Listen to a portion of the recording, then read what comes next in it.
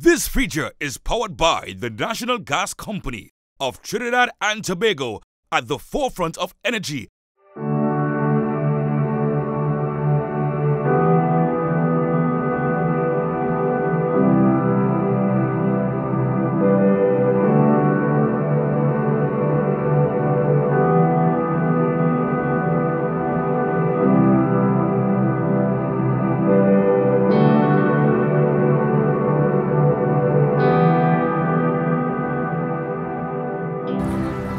You are on the foreshore. The engine roars and the yellow, red and blue of Mr. Solo begins its journey to Tobago at the start of the great race.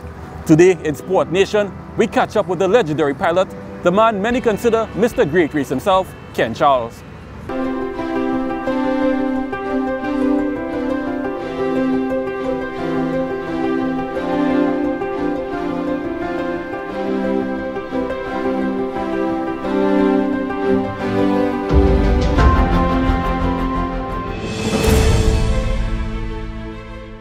Trinidad and Tobago Great Race, what are your thoughts on its place in our history as a sporting nation as we are about to celebrate our 60th anniversary of independence? I think it has become one of the premier events in the sporting calendar of Trinidad and Tobago. I say and Tobago because in this 53rd running of the Great Race, we have 3 boats from Tobago participating in it, in the 60, 70 and 80-mile class. You know, growing up, I've always heard the name Mr. Ken Charles and Mr. Solo. What are your thoughts on yourself and your boat's place in the history of the Great Race? Well, I think I've been in it now for, as it says, the 53rd running. I have participated in it for 51 years. And it has become part of my life, we must say. And I look forward to it. However, in this year's running, in the boat will be Darren Marshall, who will be throttling, Hayden, my son, driving, and my grandson Joseph, who will be the navigator. So it has changed, and the crew has changed a little. What makes you continue though? I guess it is the challenge of the element in trying to beat it and come up in front. But it is not always that way. But the main thing is that we enjoy the sport and we look forward to it every year. You know, one of the things we know is that you overcame tragedy, and for some persons that might have been a reason to give up, you continued. You know, why? You know, some might ask the question, why? Well, I think Sheldon and Curtis were so much involved in it. And after a year we said, you know, they would have liked us to continue it. So we continue it in their name, in remembrance of Sheldon and Curtis. So they have inspired us to come back to the sport.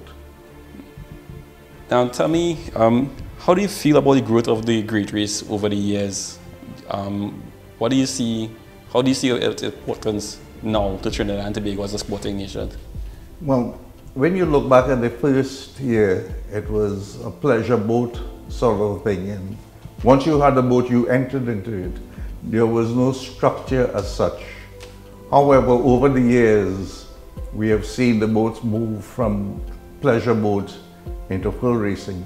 Now, each boat participating in the Great Race this year is a full racing machine. So, and not only has it gone up in speed, but safety. You know, a lot of emphasis is placed on safety in this sport. As you know, we are now going up to 130 miles an hour.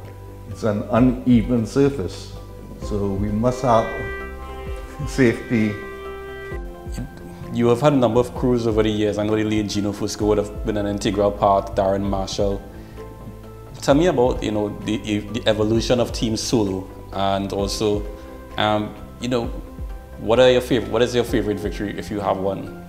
Well, I would say that my favorite victory was in 1985 with Sheldon and Curtis.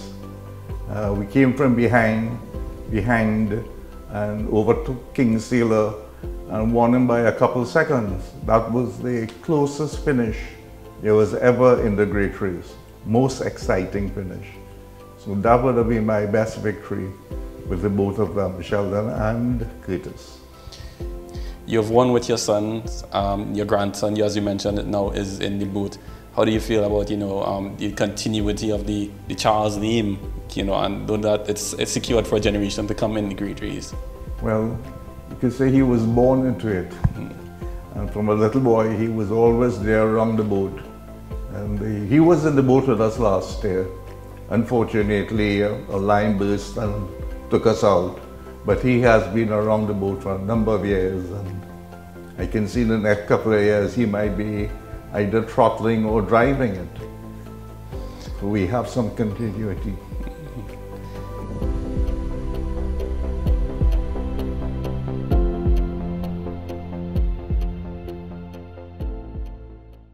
This feature was powered by the National Gas Company of Trinidad and Tobago, at the forefront of energy